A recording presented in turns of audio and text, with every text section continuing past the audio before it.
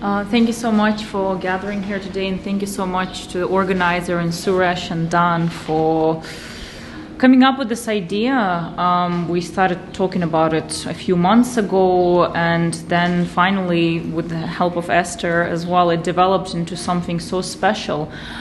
When I entered this room and I immediately saw my mom's portrait, I thought that I would be able to hold up quite well, but the more I look at it, the more overwhelmed I feel, because the more I look at it, the more I realize how much my mother's essence was captured by Esther, and how her playfulness and her softness is shining through more so than I could see it on her photographs. And that's the point of this exhibition, I think, and that's the point of having these tables next to each portrait that in one way or another represents these women, is to show a different side to them.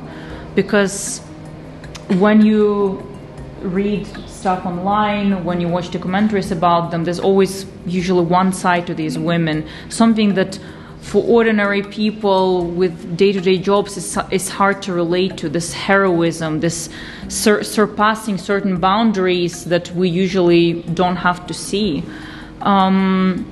Whereas with little details, with the Daphne and her gardening, and Veronica and her football, and my mom and her the perfume, we get to see a different side to these women.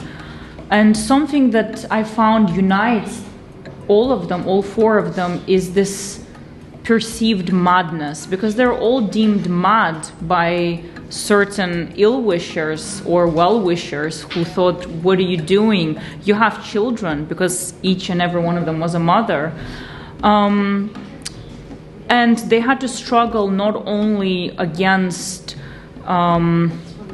these forces such as corruption and the army and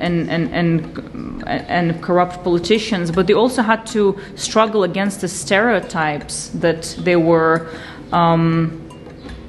that they were confined to, that they shouldn't do what they do, that they're women, that they should focus on their families. And that's why I think representing them in these bold colors with the words that they were famous for, but also placing them next to these very touching details that define them, I think is a really powerful.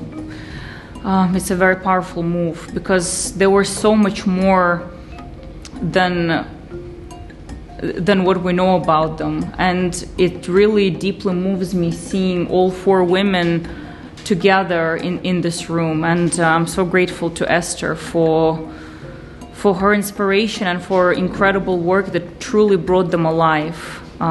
Because as a daughter and as a writer myself, I'm so relieved that I'm not the only one who is making sure that these women and their legacy lives on. So thank you so much, Esther, and everyone else who was involved in this.